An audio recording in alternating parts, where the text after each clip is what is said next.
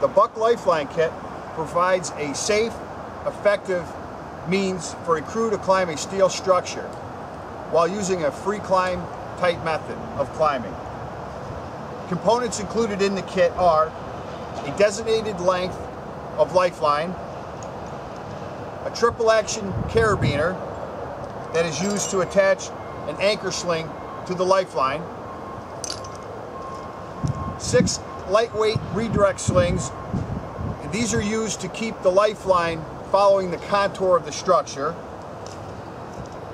6 auto-locking carabiners that are used with the lightweight redirect slings,